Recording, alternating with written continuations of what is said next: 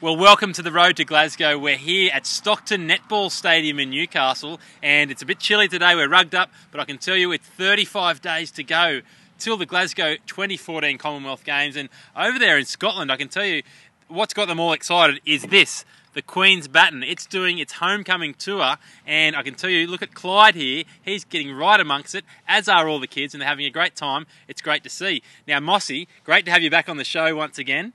And I'll let you touch the baton there. I'll pass it over to you. I was going to say maybe I could speak with it. Well, it'd be good. Hopefully, we might allow you to speak with a Scottish accent. But speaking of Scotland and things that are famous in Scotland, I wanted to introduce you today to the Scottish beverage, the carbonated beverage here, which is known as Irn-Bru. And mate, you're a ginger, you're a redhead yourself. And I want you to have a little sip of this and see what you think. You can have a look here at the can, Robbo. It's like a ninja sprinter or something like that. Look, going to run and jump. Now, this has come from Scotland, so it might crack up. Nope, all over me. Righto.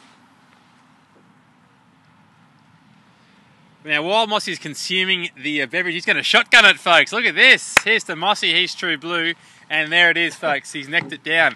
Mossy, that Irn-Bru is the national drink of Scotland. There's more of that sold in Scotland than there is of any other beverage, and it's the official sponsor beverage of the Commonwealth Games, so great to have them on. What did you think of it? Tastes delicious, Robbo. A few bubbles are coming out my eyes right now, but nonetheless, brilliant. Can't wait to get over there and have a few pints of Irn-Bru. I hear it's good for a hangover as well. So we'll move swiftly on. Now, Mossy, as you can see, I've got the World Cup shirt on here. The Socceroos have been in action already. It's been unbelievable to see the action over there from Rio and from Brazil. Look, it's a great little curtain raiser to the Commonwealth Games, I tell you that much. You've been enjoying it? Oh, absolutely, mate. And as you mentioned there, Rio's been good, but how about Brazil? One thing I wanted to mention, we say Brazil, we write it with a Z, but everywhere I've seen it is Brazil. Yep.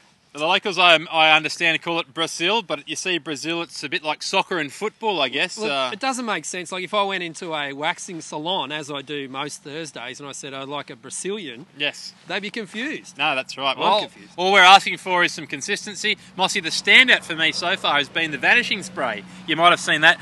The referees have been using that, vanishing the lines. We better put some down here. Make sure you don't go any further. So vanishing, you can look at vanishing spray on Twitter at vanishing spray. It's doing a fantastic job over there. We're having some ideas of how it might be used at the Commonwealth Games, and if you've got any ideas, folks, please write to us and let us know. One of the things that's been really fascinating to me, Robbo, is given the context of this whole year and everything that's going on, Commonwealth Games, as you know, road to Glasgow, coming up very shortly. It is in the UK. There's no football, no soccer, no round ball, no World Games at the Commonwealth Games. And there's sports in there that are absolute madness, like judo.